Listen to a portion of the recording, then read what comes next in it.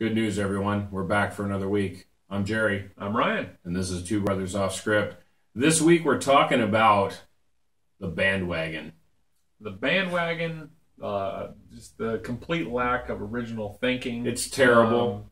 How you get 99% of your news now from Facebook in the form of a meme or something. It's just, there's a lack that I see of just solid research anymore. It's just these, did you know that 99% of these things are happening in the world today, and that's the reason this is going sideways, and you should be doing this thing now, and that's the only way you're going to save your children's lives in the future.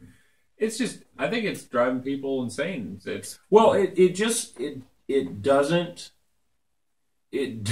enlighten us. The person who creates the picture and throws the words on it had the original thought. Right.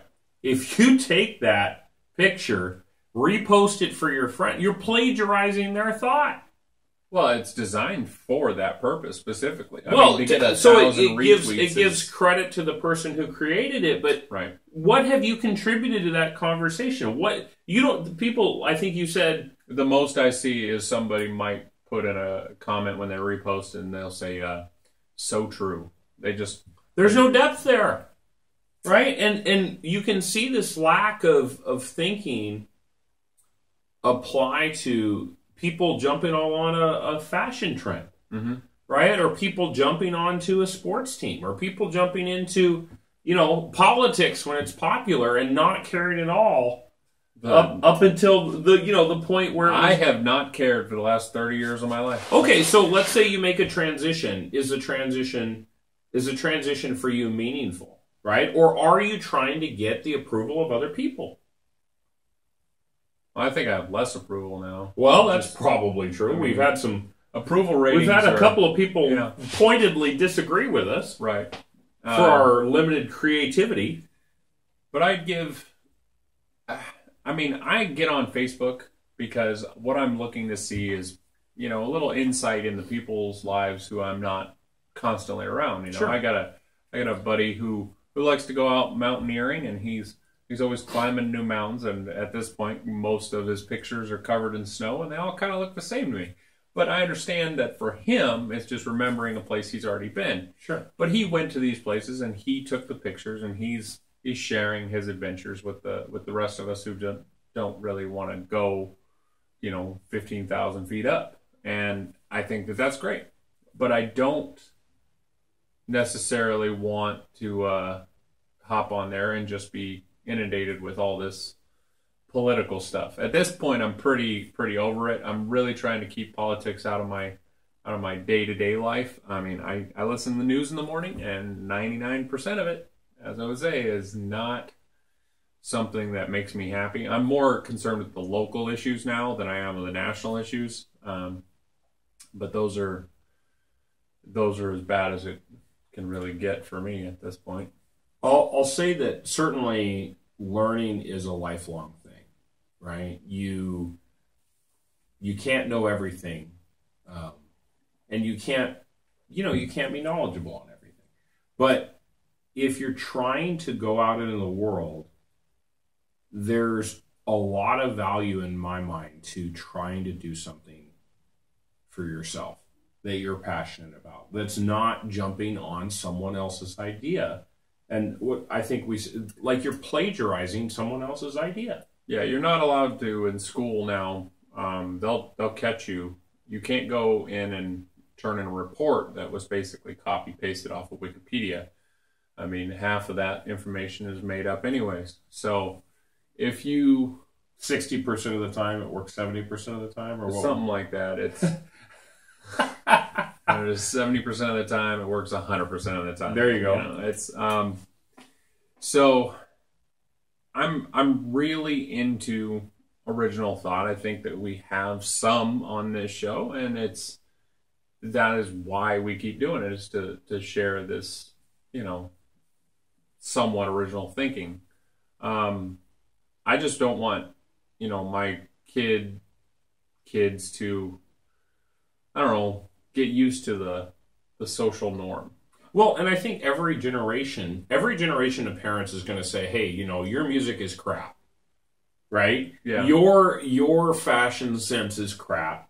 Your ideas about the world are crap. We're right? reverting now, though. I mean, we're going back to, free love, and we're going back to, bell bottoms, and we're going back to wearing Velcro on our shoes. Well, there was a long time in the Middle Ages where people wearing spandex around in public was normal. Yeah. Or very, very, let's call it very tight-fitting clothes, and that's come back in a hurry. Yeah. I saw men's pants the other day have Velcro at the bottom, or elastic at the bottom of them now to hold them tighter. So they were already men's tight jeans. Now they're men's tight skinny jeans with Velcro or with elastic at the bottom. I remember guys I'm thinking, used to wear jam pants, because their muscles were so big, they had to keep all that extra space in there, or maybe they just can't touch this. And it was a trend then, because the muscle heads would just be so big that their legs wouldn't fit in a normal size jean. And now the idea is to become so weak that your best guess is to run as a gazelle would and leap through the air and bounce your way out of danger. What people think is physically correct certainly changes. Yeah. Right? Well, you go back to Mona Lisa used to be attractive, right? I mean, wasn't that a thing? I guess it's okay for trends to change. Mm-hmm. It's not wrong to say that things are changing. My children are certainly going to have different ideas than I do. That's not wrong. That's good. The challenge is, I think, though, to our children should not be, look, your thing that you're doing is stupid, but there should be a question there that says, is what you're doing something that you believe in, or is what you're doing something you're doing to get approval from others? If they came home and they just wanted the newest shoes and the newest clothes, they want an earring, hairstyle, they want their hair dyed, they want a tattoo, they want the blue jeans that have sparkly crap all over the butt. Well, I had a conversation. I had a conversation with a young woman, and I said, the interesting thing about what you've chosen to wear today is it really makes me think about fishing. And she said, why? And I said, well, if you're trying to catch a fish, you put the shiny part right next to the hook. Wow. And she said, that's what? I'm not doing that. I said, look, you're putting the glitter, it's going to attract the eyeballs. I mean, that's just how it works. You gotta be real careful. Well, there was unfortunately, a huge amount of unasked for advice in there, but I'm saying, there's no way to be tasteful anymore in this world. No, but you can't give someone advice that says, look, you should XYZ check your fly because you're hanging out or something or whatever. And it's if you tell someone, it's worse for people when you point out the obvious, because they didn't catch it in the first place. If a young woman, if your kids 4 did and it, soon to be sure. 5 daughters. I look at this young woman like a niece of mine, very close to her, and I said, look, you're Oh, I thought this was a workplace. No, this was not a workplace conversation. Because you would get in trouble. I would get in trouble at work. But no, this is somebody that I feel protective of. I'll say it that way. Okay. And so I was just trying to counsel her that people notice. Right? And when I think the most, I just don't think that if I was 14 years old in this current environment, that my brain could have lasted. My head would have exploded if I went to the grocery store and women were walking around in yoga pants. The internet is killing. It's ridiculous. A lot of people's creativity, I think. There's also, I've heard it from multiple people, but the internet has literally made it harder for some people to date because the opposite person is staying home more than they're trying to go out because they have entertainment right then and there. And gaming, I know some people say that's an issue. I think it's a great thing. It teaches hand-eye coordination and don't get in trouble. I mean, I think that money. There's a lot less social interaction than there used to be, right? Mm-hmm. So if you go back 100 years, there was community social events, dances and balls and fairs and stuff like that. Mm-hmm. You go back 50 to 70 years, right? A lot of those things were still in place. You look now, how many people go to the park? I've never taken my kids to, well, we've taken our kids to a couple of local parks, but it's like an event. Right. It's certainly not a frequent occurrence. Right. There's no dances at the park. We used to go out when you go to the fair, you don't really talk to the other people at the fair. No. You're there for the rides. It's a throng of people, right? And it's not building community. No. The mall is darn near dead, right? Yep. The mall was where we went to hang out when we were teenagers. There's very few restaurants that are open. I mean, you've got your Denny's and your Sherry's and stuff like that. But, like, the social interaction is breaking down. This is understood.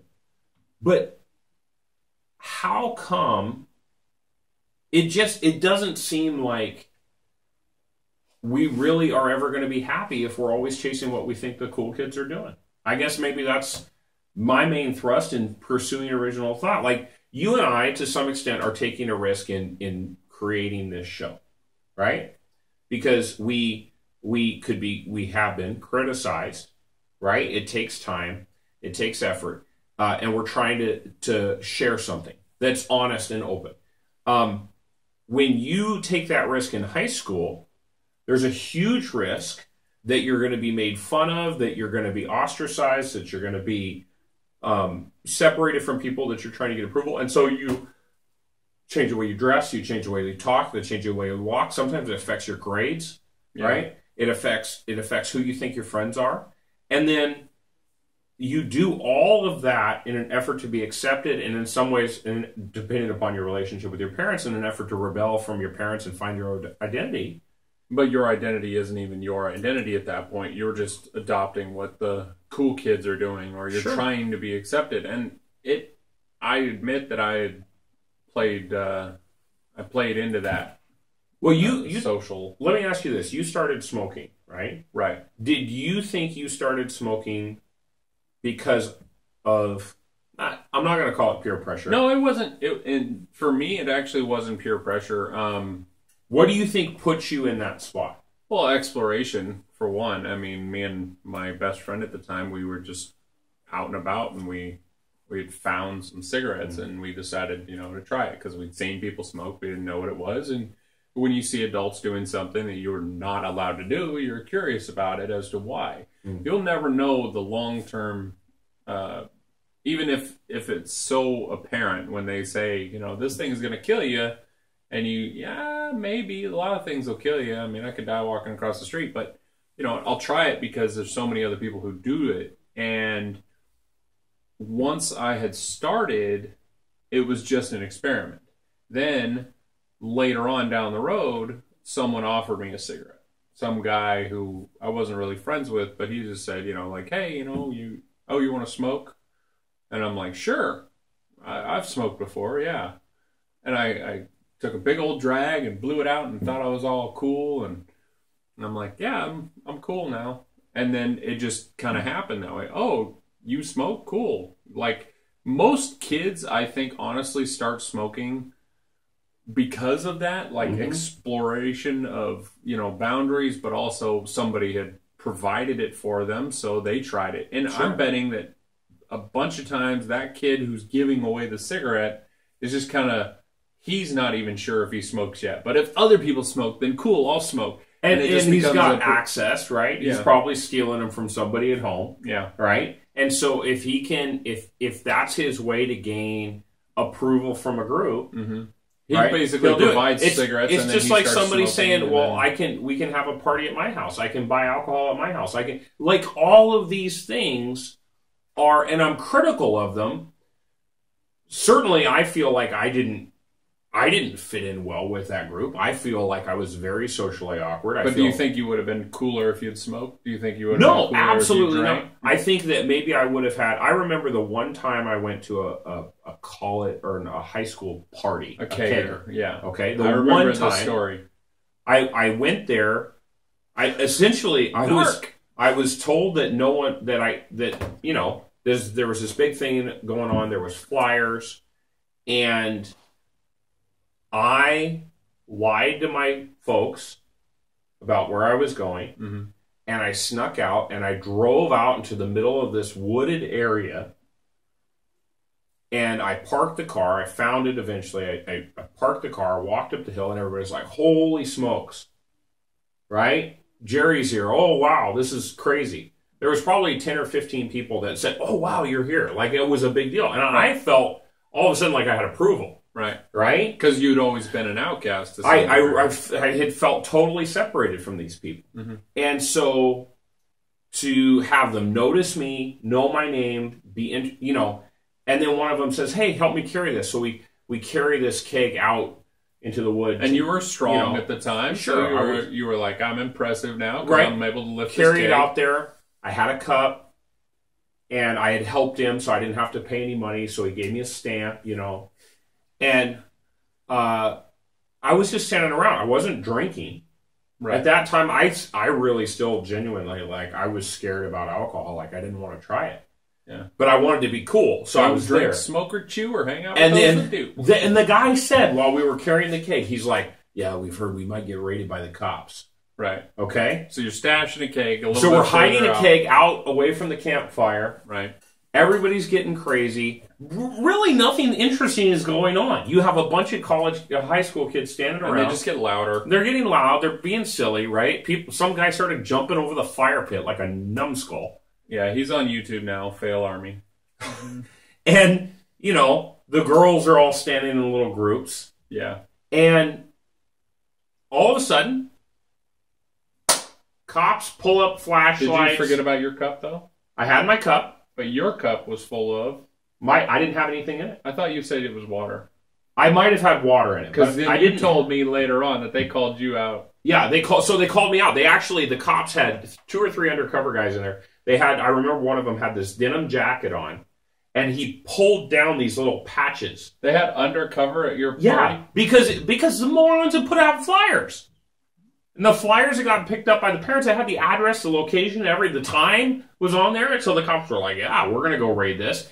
They had like 279 kids, minor in possession of alcohol, busted. Okay? So what they did is they start going down the line one by one, right? And they've got a black light, and they look at your hand, and they see that you've got a stamp, and they say, you can blow in the breathalyzer or not, right? But if you have alcohol, or if you refuse, you're going to get an MIP, a minor in possession. So we're going along the line, and the guy comes up, and, he was, I think, as police are going to be in that situation, he was authoritarian with a young kid. And he says to me, you're going to blow. And I said, okay.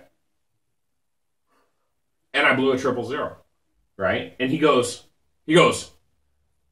blow again, right? He's all mad, right? So he's like, blow again. And I said, okay. So I blow again, 000. He's like, I saw you carrying that keg. And I said, I don't know what you're talking about. He goes, I saw you carry a keg. I know you did it. I said, I don't know what you know that I did. I'm here.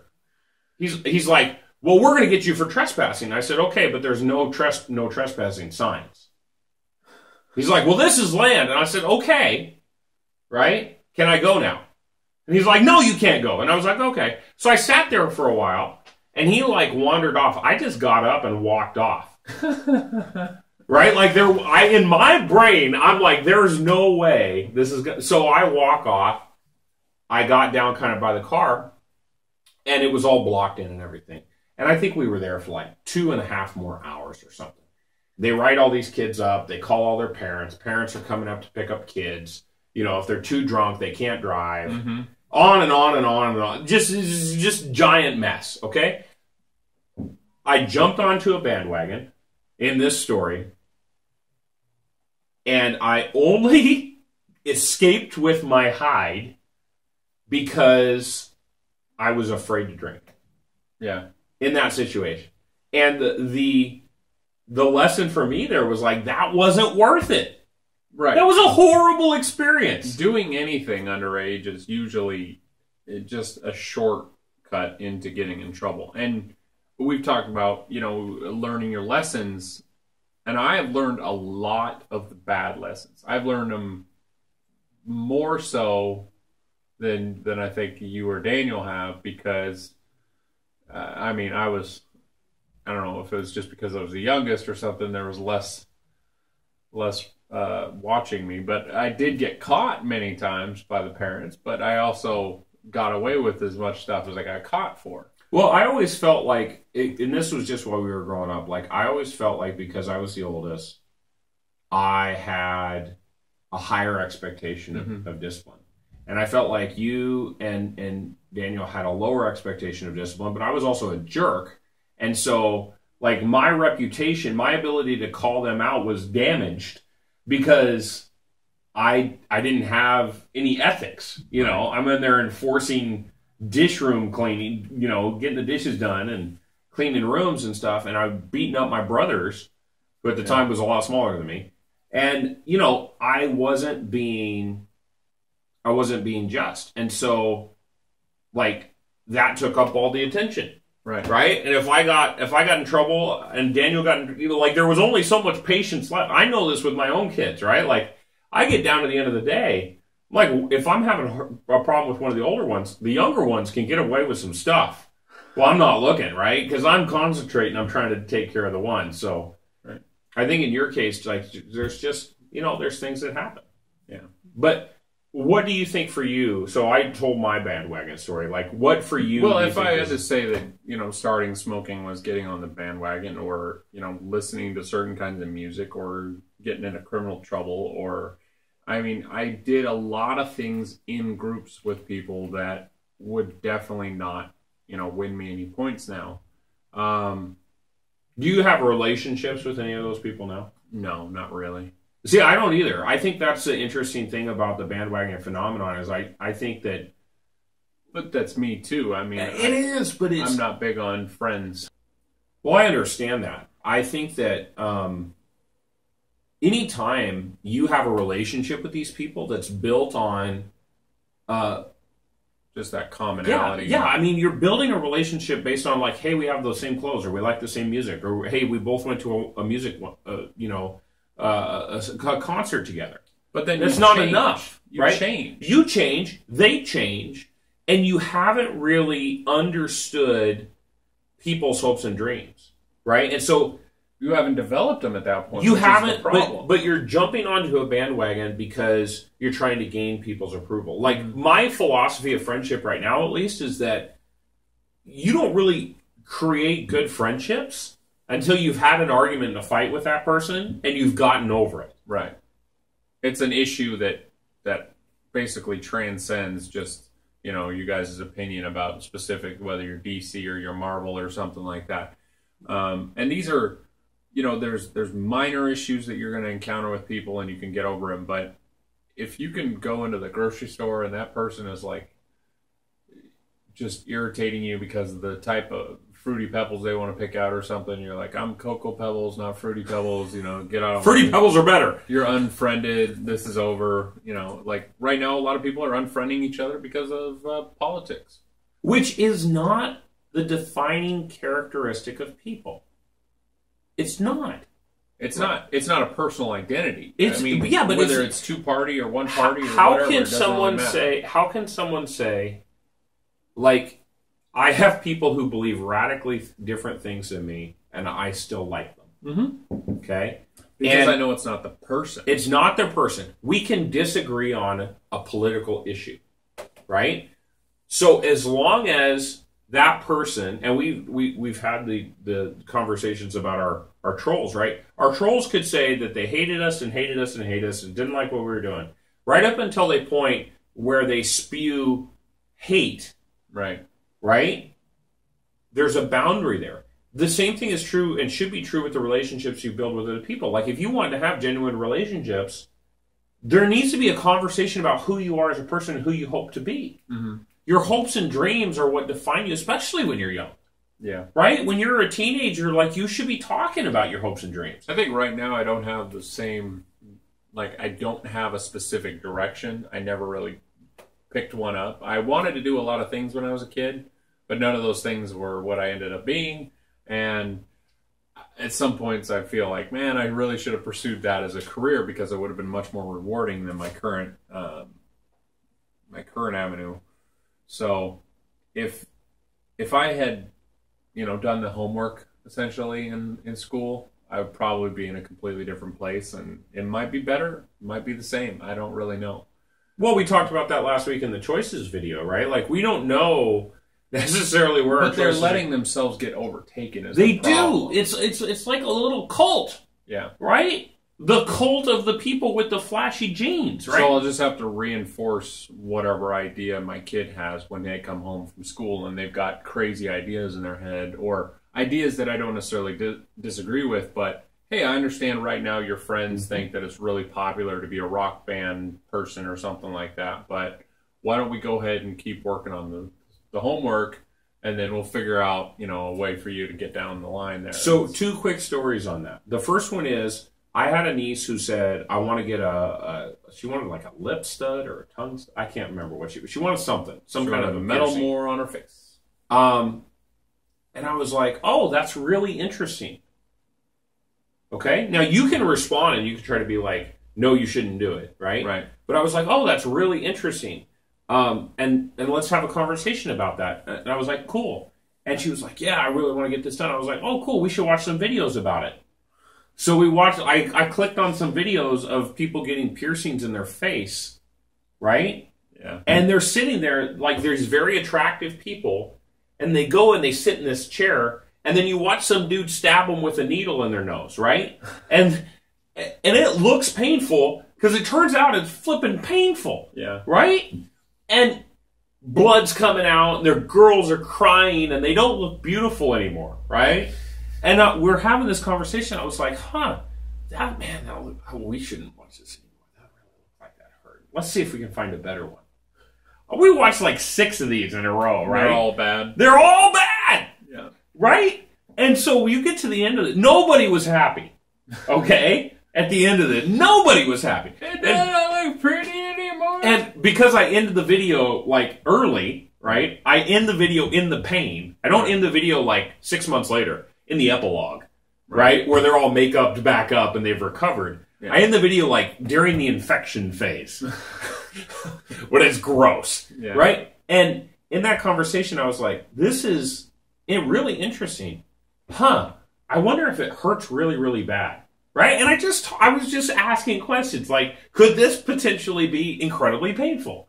I would just offer to do it for at the them, end save of, them At the money. end of the conversation, she was like, I don't think I want to get that done. And I was like, oh, well, okay. If that's what you wanted, if you don't want to do that anymore. Yeah.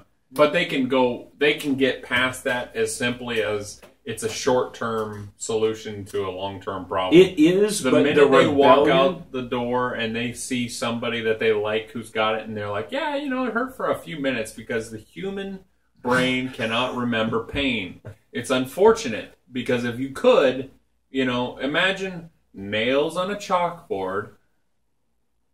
Let that sink in. Nails on a chalkboard. That is the only thing that I could talk about. Nails on a chalkboard for 100 people, and it's just like, oh, don't even mention it because it annoys me so much. You can think about. But they'll still get a stud in their cheek. Don't you know that when you bite your cheek and how bad it hurts? Like, imagine doing that on. And it doesn't make somebody this doesn't make somebody a bad person. You got a dimple now, and it's metal. But the reason is, why are you pursuing these things, right? Why are you chasing the approval of people? Because they were born this way. Who are not going to have a good relationship. They were born this way. Well, I don't want to be dismissive of the people involved. I just want to say, like, all of us want to be happy. All of us want to be accepted. And I think that so the second story I was going to tell is, like, I'm telling my kids, and I've talked about this, right? Like, I tell my kids, I love you when you make good choices, and I love you when you make bad choices, in the hope that I can at least address the prime mover of some rebellion, which is, if I do this wrong, my parents won't love me anymore. Mm-hmm. Like, I certainly feel like I tested my parents with the way that I was rebelling. I tested the people around me to see if they really cared by rebelling in the right way, or rebelling in a way that I thought would make them fail a test, right? If somebody said, hey, how are you doing? And I said, I'm okay.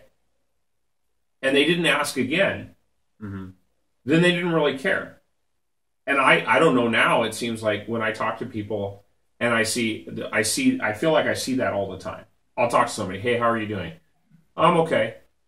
And if you are most people, you just keep walking, right? And Right. I was screwed up enough in the head that I thought I was, testing the world. Now I ask again, are you really okay? Or are you that kind of okay where you're actually crappy Yeah. and you're just saying you're okay? Yeah. And when I ask that second question, I've had every kind of conversation there is, because I think all of us want somebody to genuinely care about how we're doing. Right. So to me, that's the answer to fighting this bandwagon phenomenon, is just build genuine relationships and try to make them the best you can. Well, keep your kids and try and keep them safe. I mean, that's all we can really do. But I just keep reinforcing it. Hey, you got ideas. What are they, and where do you want to go in this life? I mean, do you want to be just another worker? Because if all you do is stop at high school and you don't ever pursue anything else, then you're pretty much going to be stuck with me. Just making something stuff for somebody else. So that's hard. It's hard. There's not a lot of value. Maybe someday making YouTube videos will be worth money. I think it can be. It can be. Maybe. Well, if you want to help us make YouTube videos, you can click that subscribe button down there in the bottom right-hand corner of the screen. Like, dislike, let us know. Comment section down below and all that fun stuff. Anyways, guys and gals, thanks for watching. We'll see you next time.